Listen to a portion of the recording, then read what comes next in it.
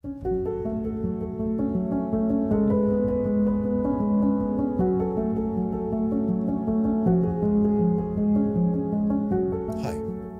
Adam from LUCIDPIXUL. Today I want to have a one-on-one conversation with you, a face-to-face, because what I want to share with you is a culmination of experience that I've gained through riding the waves of success and standing in the stagnant waters of failure over 20 years, if not closer to 25 years in my artistic career.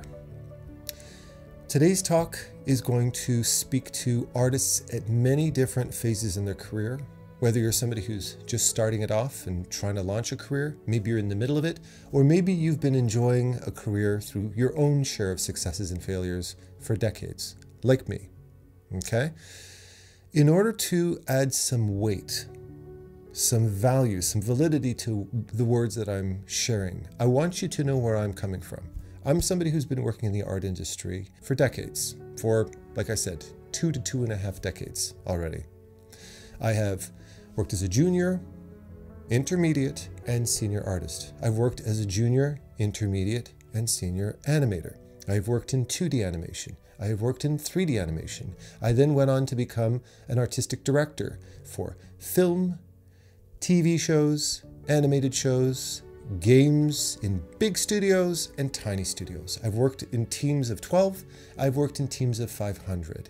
And then I ended up getting into teaching, where I taught in public schools for many years in animation and in art. And then in 2015, I started my passion job as an online teacher. I founded the LUCIDPIXUL private online art mentorship, and have been doing so very passionately to this day, and have many years, many years ahead of me, okay? Through all of this, and through many of the stories that I've shared with you, there are periods in my life where things were not working my way whatsoever. In fact, I felt like the worst of the worst. I felt like I was at the bottom of the barrel. And there were other times where I'm sitting down and having lunches with general managers of companies like Electronic Arts, okay? Or sitting and having meetings with the heads at Disney. I've been in both of those positions in my life. But most importantly, through my own successes and failures, I have also worked with literally thousands of students, one at a time, private one-on-one calls since 2015. And I have gotten a chance to meet an innumerable number of incredible, passionate, talented, and motivated people. However, in many of the cases, some of them have a really hard time succeeding. Some of them succeed extremely quickly and extremely easily. Some of them succeed for a long time and then find themselves in a place where all of a sudden the rug got pulled out from under them and they don't know what the hell to do with themselves. In many different situations, and I've witnessed and have helped coach people who have worked their asses off to navigate their way through that. And for me, it's about getting behind the person. It's about understanding the person behind these successes and failures and where these obstacles might lie in their own career. So I broke it down into 3 different categories. It's not an exhaustive list, but I think that these are 3 of the most important. These are the 3 most common things. And I'd like to start it with what I think Dr. Ramani was doing a video on. She just did an interview with Diary of a CEO, and she was talking about different types of narcissists. That's not what this is about. This isn't about narcissism. This is about art careers. But she used the term failure to launch, talking about personality types. Failure to launch personality types. And I think you know where I'm going with this. There are many artists out there that spend years and years and years either straight out of school or not in school. They've taken online courses, which is just as good nowadays. I've seen just as many successes through people who are self-taught in that regard.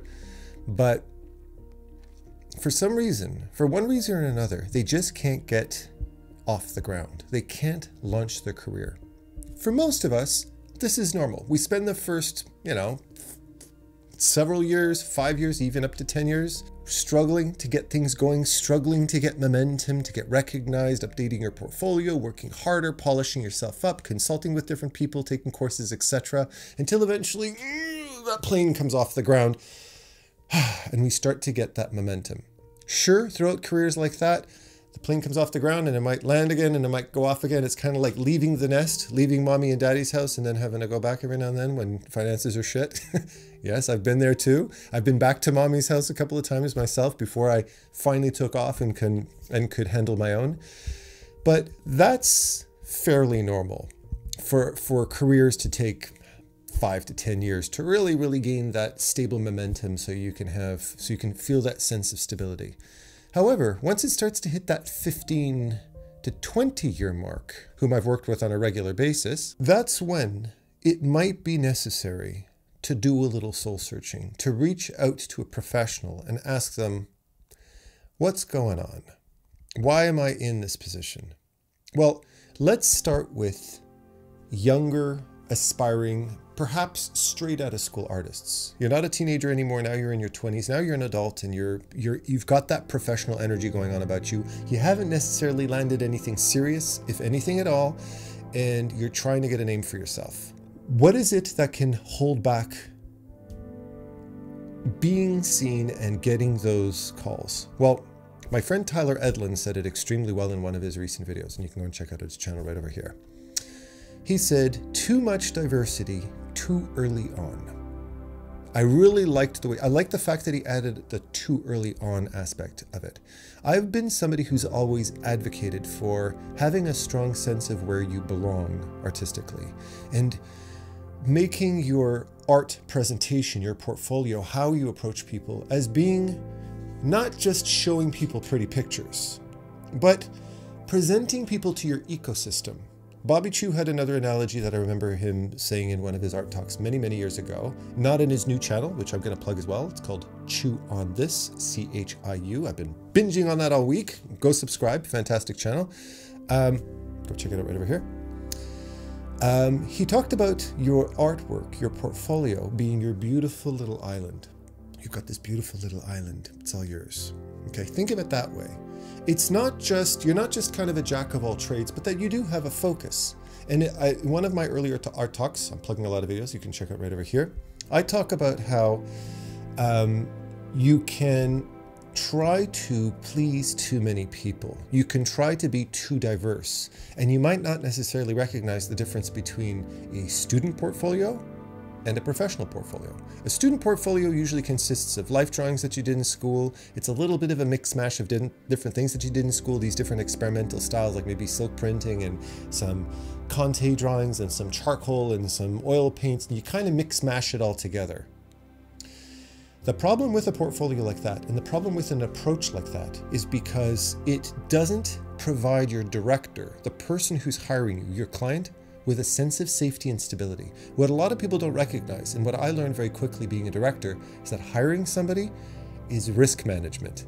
There's no courses in artistic direction most of the time. You're usually a senior artist who has good communication skills and you get hired. Of course, I'm not going to get into details about that. That's something I usually go at length with my students and stuff. But the basic gist of it is that. So when you're sitting down and somebody's handing you a box of CVs, you don't have 6 hours to look through it, and you don't have any training in portfolio analysis. But you don't need it, because the minute you're sitting there looking at a portfolio in your hands, you realize, I need to make the wisest, safest decision so that the person that I'm hiring, I have confidence can do the job that is being required of them, and they can do so consistently. Okay, so having a good sense of your artistic style and artistic skill, or at least a genre of art that you like, doing it well, doing it to a professional standard, showing that you've done your homework and you've put the hours in to get good at what you're doing, and you present yourself extremely well is step one. But then following that, I want to see more and more and more examples of both that style and that consistency. A good analogy is if you go on your favorite music app like Apple Music or Tidal or Qobuz or Spotify or whatever, and you're looking up a certain genre of music. My guess is when you're looking for a genre of music, you're looking for one particular style. Maybe you're into relaxing, you know, some very relaxing lo-fi music for writing and studying. Maybe you're looking for something a little bit more energetic and electronic. Maybe you're looking for heavy metal or hard rock. Maybe you're looking for jazz or swing or salsa. you're looking for a genre, right? You're not just sitting there kind of flipping back and forth between different moods, because that's not how people think. That's not what people are looking for. And when you're presenting yourself to a studio, showing that consistency in your work and not being a jack of all trades who shows logo design and gouache paintings and charcoal drawings and digital paintings of cars and then character designs done in snot. What you're basically showing the director is that I don't know who I am, and even if you did hire me to do that one success, that one thing you like, there's no promises I can recreate that success because I've only done it once or twice. That doesn't fill a director with confidence, okay? Now, once you've evolved into your career and you're more senior and you've explored different things and you've worked professionally, if you're somebody who's more at my phase of my career, where I'm older, then yes, I do diversify. But my diversity does not mean I'm completely changing gears and doing something completely different. That's a very bad move, because that requires me to completely rewrite myself from scratch when it's not necessary. I consider my exploration and my diversity as an expansion of my existing style. And there's a very big difference there. One is hitting the reset button and starting over from scratch. One is growth and evolution, okay? So you can't mistake these two. If you're earlier on in your career, get good at something. Don't be afraid to say, I love doing character designs in futuristic, dystopian, cyberpunky type of style. Go for it and get really damn good at it so that when people are looking for your playlist, they know where to find you, and they can see by your production, by the quality of what you've done, that you belong there and that you have something unique and something evolved to present. It's not just a one-shot deal. Now we're going a little bit further into a career. Think of yourself as being an intermediate to an intermediate advanced artist. The second can affect artists at almost every phase in their career, but imagine you've been working, you've got a little bit of professional exposure, you've been in it for 5 to 10, maybe even 15 years, and something new happens. Like, for instance, in my career, 3D happened very early on, or digital painting became a thing at the very early beginning of my career, although it was so early that it really wasn't much of a threat to my existence at that point. For people who had been working traditionally, it was. And in this particular case where we're dealing with AI, or maybe 3D software has come in to help to speed up the process of producing 2D art, or maybe people do photo bashing or whatever. There's this new technology, there's this new technique that comes in. If you have an existing style that's extremely strong and you're really, really good at it and you find success in it and it's something that's working for you and you can see that there are job prospects ahead of you, then you're fine. Keep on keeping on. There's no reason for you. If it ain't broke, don't fix it. But if you find yourself consistently hitting these little roadblocks in your career where you feel like everybody seems to be looking for something that you don't have, there needs to be a time. You need to be able to say, hey, I have talent. Can I add a little ingredient that is compatible with what I already do, that can help me to get quicker, better results, that can help me to reach out to people better? Can I tweak my recipe a little bit so that it makes me a little bit more marketable on a grander scale? Okay?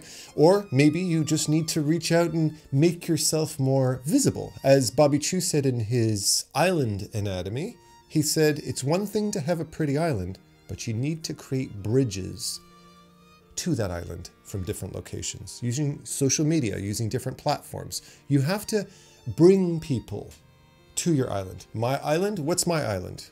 It's my school. It's my website, right? This is my island.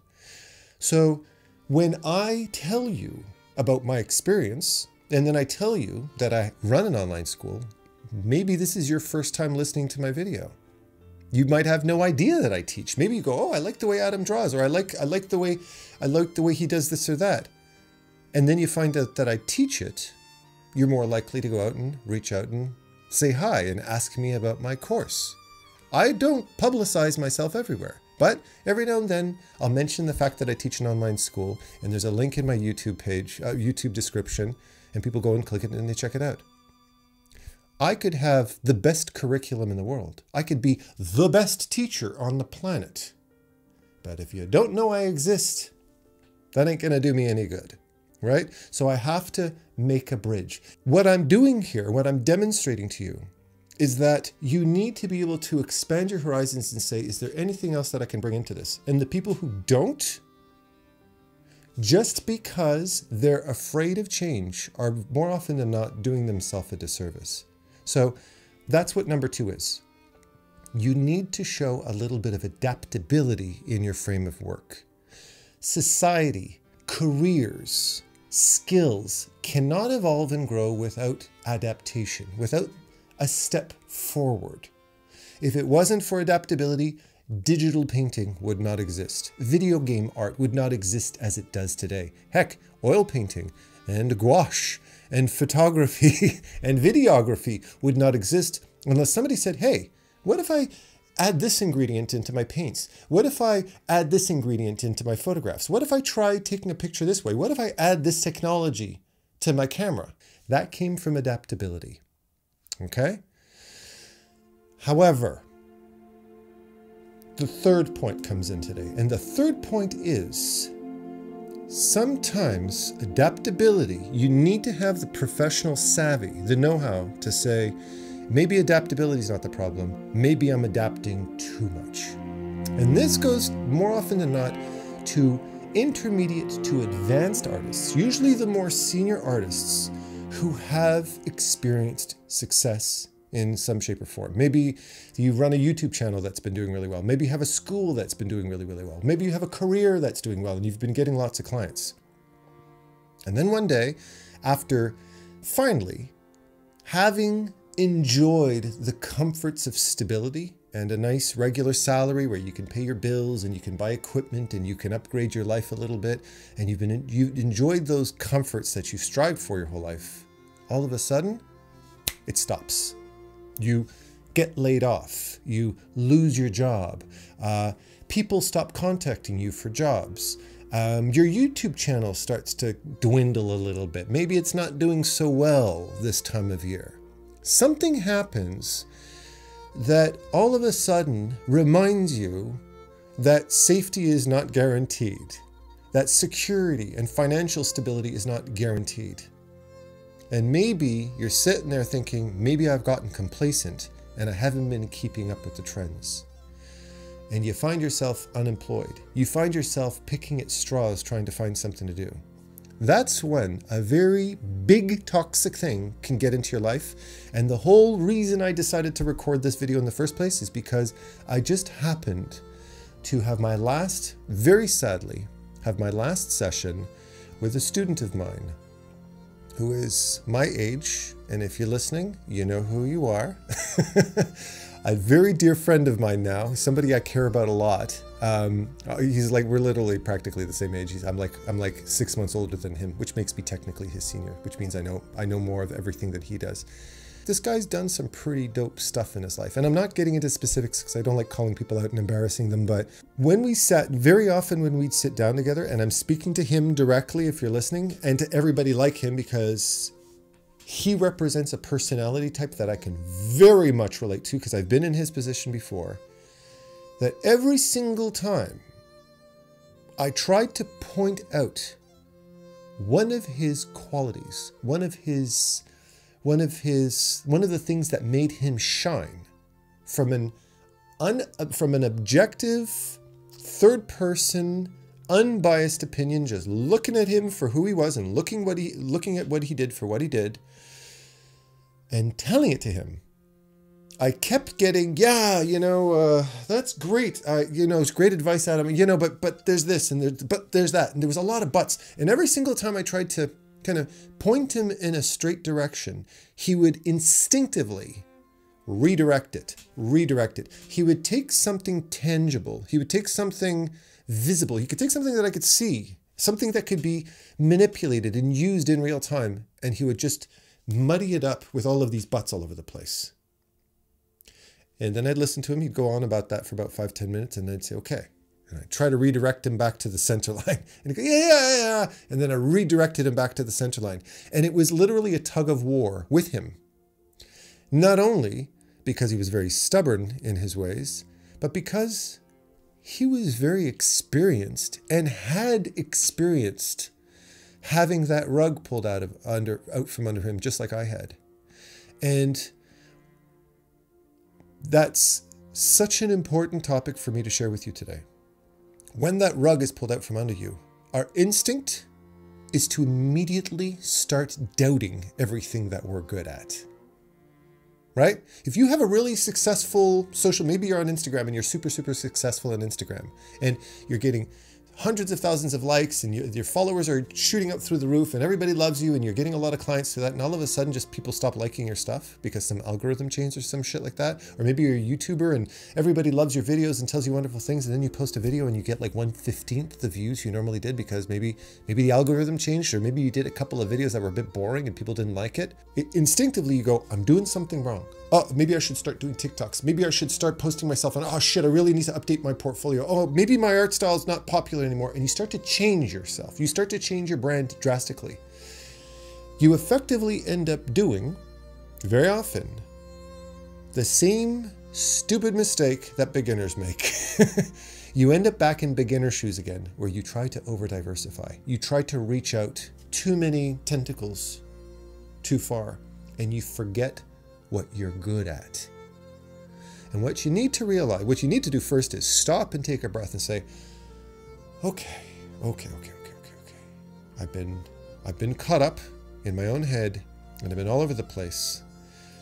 Stop for a second and remind yourself, you got to where you are because you're extremely good at something. You got to where you are because you earned your popularity, because you earned your success, because you have physical, tangible things you can show to other people that demonstrate how good you are. A comic book, art books, video games, whatever. Portfolio, a client list, different jobs you've worked at. People hired you for a reason. You're successful for a reason. You weren't lucky. You've managed to maintain stability and success for years. Don't reset yourself and start thinking that all of a sudden you're obsolete. That is a very big mistake, because what that ends up doing, especially later on in your career when you've already dedicated decades of energy into a career, you burn yourself out real fast.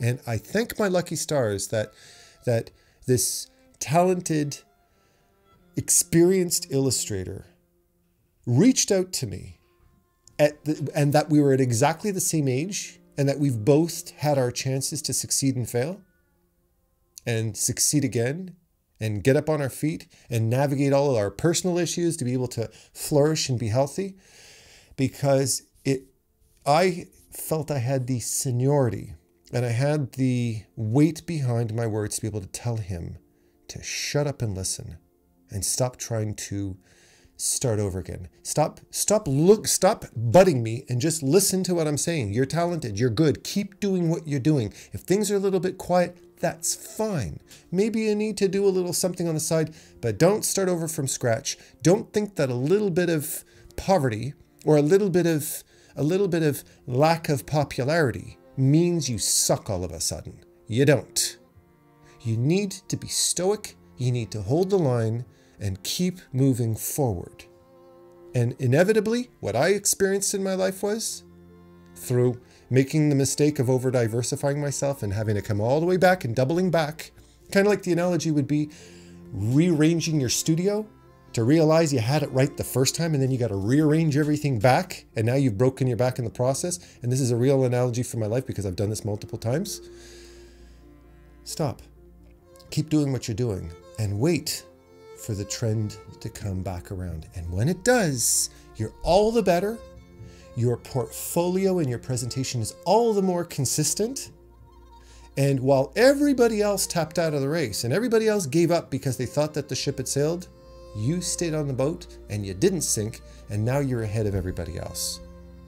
And one of the big takeaways I can give you is, when you stay in the race, even if you've got 2 balls and chains around each ankle, and you've got all of this life bullshit holding off your shoulders, and you're stressed about money and all these things, but you keep on keeping on, you keep pushing yourself forward, you keep being clever, you keep innovating on what you've got, you keep evolving on what you've got, you realize that one of the things that makes a great success, all of these great successes you've ever known in your life, the Walt Disneys, and the Zdzisław Beksińskis, and the Frank Frazettas, and the Brahms, and the Loishes, and all of these big name artists, all of them didn't give up when everybody else did. They didn't only have talent. It's not enough to just have talent. It's not enough to just be clever. It's not enough to just be marketable. You also have to be fucking patient.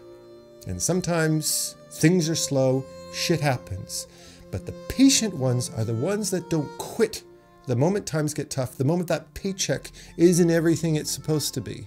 And they keep on, and then they let that wave, they let the tide come back and pick them up again. And I guarantee you, when it comes to artists like that, you end up leading the pack eventually.